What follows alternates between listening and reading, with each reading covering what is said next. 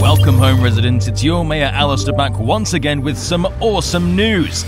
Godzilla Kong has been out for over 3 weeks now, and it's been breaking records left, right, and center.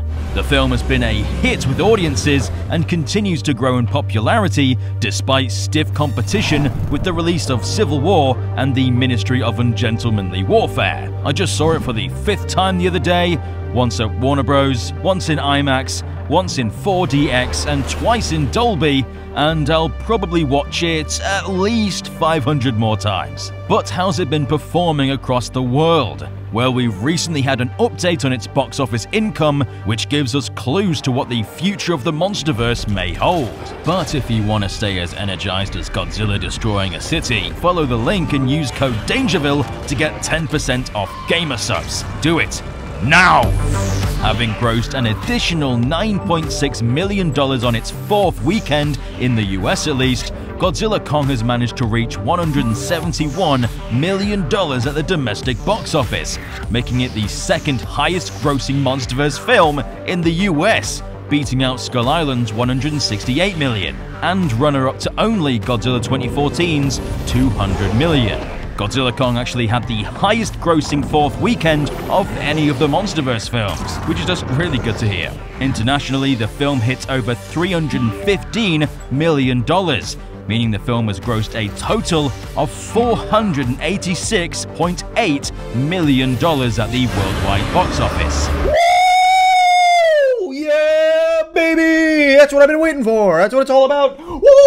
Meaning The New Empire is now the 2nd highest grossing Hollywood film of the year, beating out Kung Fu Panda 4 and second to none other than Dune Part 2. The New Empire has returned to its #1 spot at the Chinese box office, beating out Ghibli's The Boy and the Heron. This is incredible news, and honestly something I was not expecting. I did not predict the film would do this well. It's vastly exceeding my hopes, and has solidified that the MonsterVerse is here to stay. While superheroes have come and gone, the Titans remain. But what does that mean for the MonsterVerse going forward? Well, remember, it was announced that Apple will be producing Monarch Season 2, as well as several MonsterVerse spin-off shows, which are currently shrouded in mystery in terms of what they could be about. Conveniently, they announced this after Godzilla Kong was revealed to be a huge success. So there are likely tons of other plans for the franchise that are being put in place now we know the underperformance of King of the Monsters was an anomaly.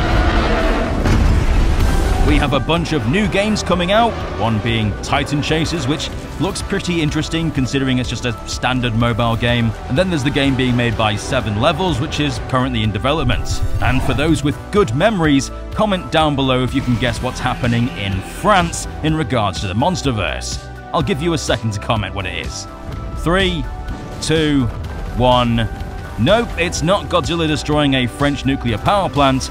It was actually revealed back in 2022 that a theme park area would be built in the south of France with the theming of the MonsterVerse. The plan was to open a park in the tail end of 2025 to early 2026, but it's been a while since we've heard any updates, so hopefully the success of Godzilla Kong has reinvigorated the investors' confidence in the studio park hybrid. If they can get it done before 2027, then it would line up perfectly with the release of their next MonsterVerse film.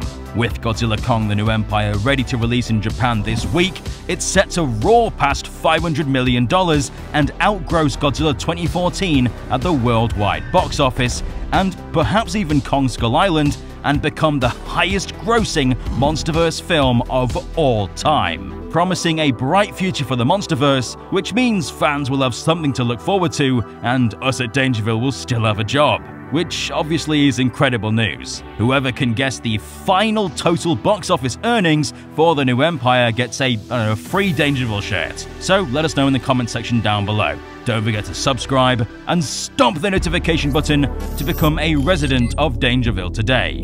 I've been your Mayor Alistair, and we'll see you residents in the next one.